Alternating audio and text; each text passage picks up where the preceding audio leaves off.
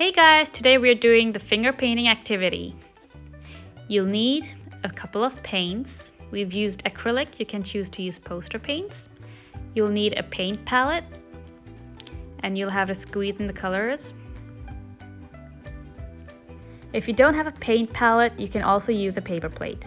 So here we've chosen to draw a tree. You can be more creative and do something else if you'd like.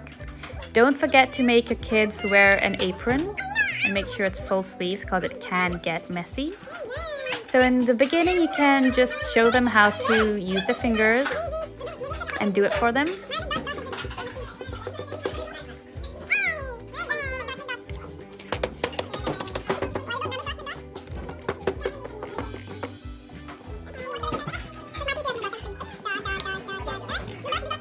You can also engage your kids by asking them to identify the colors.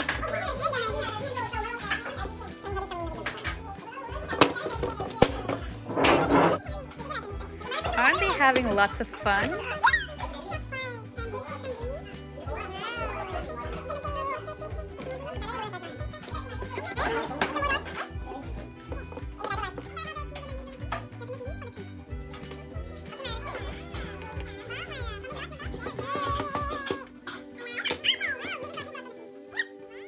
And there it is, their masterpiece.